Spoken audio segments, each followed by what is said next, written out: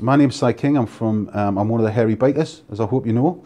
I still live in the northeast, and I'm incredibly proud to be helping promote a new initiative by Northumberland County Council, which is called Produced in Northumberland. And all of this is what we do, quite apart from the meat products and the organic vegetables, and it's about time that people knew about it and shout about our artisan producers, because you know what? You're flipping marvellous.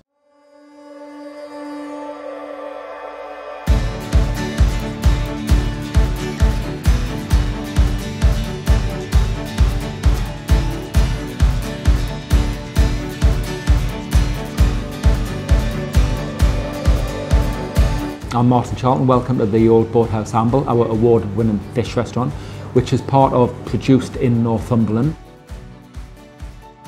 We use as many local producers as we can. These people are incredibly hard-working and dedicated people who, during their daily business, produce and develop really high-quality food and drink items that we purchase and bring into the Old Boathouse. Our customers benefit from our local suppliers by receiving food that's far, far fresher. They can see the boats coming in through the river mouth, and quite often we tell the customers this and they're quite happy to wait. Well, wouldn't you?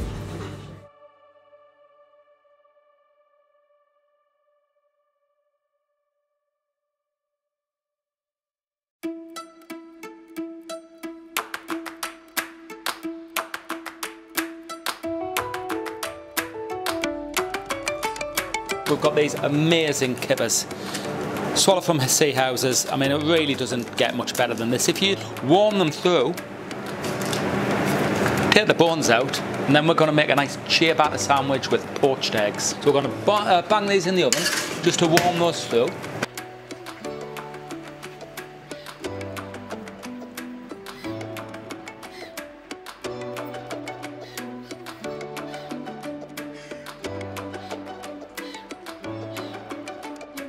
Hello, my name is Patrick Wilkin.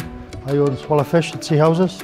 We do all traditional smoked salmon and kippers and smoked haddock and fresh local crab.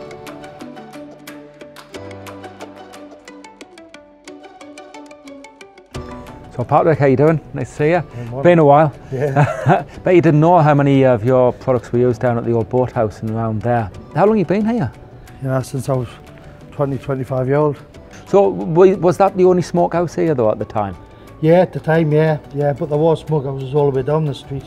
You know, back in the day when the herring fleets was coming in, and yeah, it was a booming place at one time. Like. It's amazing, isn't it? We've just been in and we've seen you sort of bringing some salmon down. So how long has that particular smokehouse been in use? Well, they say it's been in production since about, well, they're saying 1843. Same smokehouse, man. The street just up from here on Taylor Street, there was a man who used to salt all his herring in the wooden sheds, and they went on fire one night and tried to salvage his fish out, and that's where the first start of the smoke, a man called John Mudger. That's fantastic. And that's where they say the kipper was invented. So, not just sort of the best smoke around, a local historian as well, I love it. To get the message out there that you're here providing this incredible historical produce that there's none better anywhere in the country, arguably, is really important to us, isn't it? Yeah, it is, yeah. You know, they can come and they can see where the kipper's been smoked. You know, they can see the kipper's been smoked. You know that they're going to get their kippers the next day for their breakfast. So it's literally 100 metres, if that, from the boat, up the bank, into your boilers, and then sold from here. I mean, that's incredible. We're going to do a poached egg, boiling water, a little bit of vinegar, get that centrifugal force going. Now I'm under pressure here because, and then while it's still spinning around, we're going to pop an egg in. Now the importance is the quality and the freshness of the eggs. And again, if you look at this egg, you'll see how the white has really stayed together, and just sort of help the process along by just flicking a little bit warm water on it, hot water. That's it there for a couple of minutes, and that'll finish poaching in the the heat of the liquid there. Okay, so alongside some of the incredible fish dishes we're going to be cooking today, we're going to make some simple bread using Gilchester's flour. One of my favourites is focaccia and ciabatta, and it is so easy to make. Got everything weighed out here. We're just going to use our amazingly big dough mixer for the amount of flour we're going to make, but just literally bung it all in. So we've got yeast, olive oil, water, a blend of semolina and strong white flour.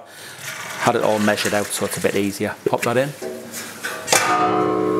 and then hit the start button. You can do that by hand if you want to, but I prefer using the machine. That's that nice focaccia with the thyme and the sea salt on. There's another one. The flavour of this rare breed wheat is amazing. You've got the bones in there that you've got to take out. Take these bones out. Again, like I was saying before, use your fingers to feel. Now what we've got with this is we've got a poached egg that we're going to put on with there. And that's our kipper sandwich with horseradish cream.